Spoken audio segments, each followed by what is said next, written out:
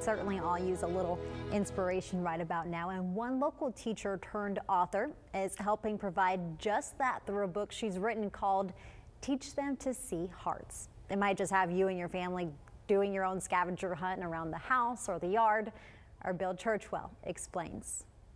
I am Ms. Reyes, and I am the author of Teach Them to See Hearts. It is a book that is inspiring people to find the positives in life simply by seeing hearts in the most unlikely of places.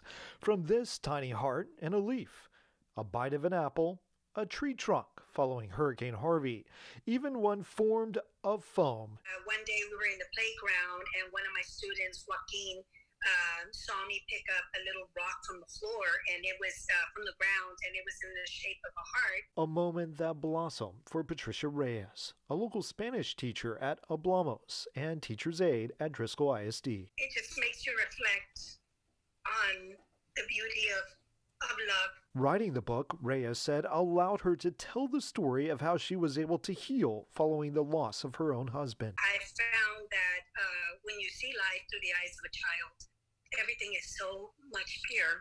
Inspired by how children view the world, the book is written in both English and Spanish and contains 41 stories. Reyes is now receiving pictures of hearts from around the world. One of the most meaningful is one found by her own son, which eventually became the last story in the book. This is the rock that my son found. The discovery made as he climbed the tallest mountain in the world, Mount Everest. On the day that he wasn't intending to find a heart. To read this story and much more, you can find her book online at Amazon.